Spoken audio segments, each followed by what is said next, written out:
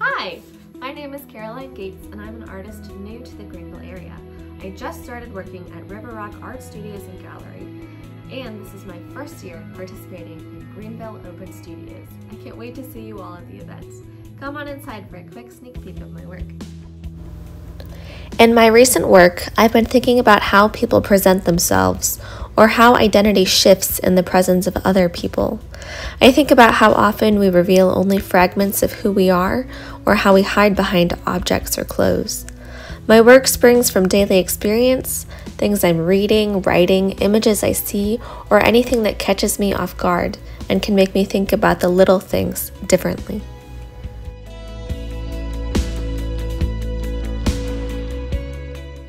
I work serially, using repeated motifs in my paintings.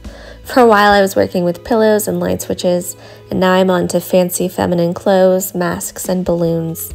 I like how simple objects can carry a multitude of metaphors. Balloons, for example, can stand in for youthfulness, hope, longing, fragility, mortality, carefree summer, etc. A white feminine dress like this one can signify weddings, femininity, societal expectations. Depending on who you put in the dress, it can be something joyous or something that is showing a lack of agency or choice.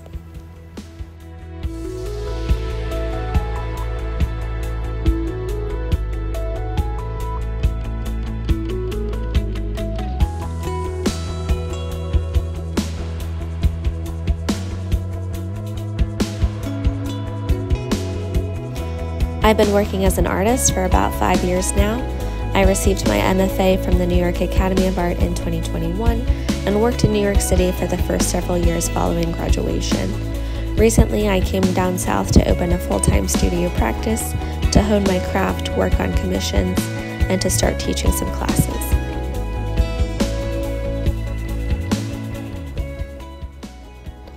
I love working with people on storytelling, how to use the techniques of composition and color theory to really convey the narrative that someone has in mind.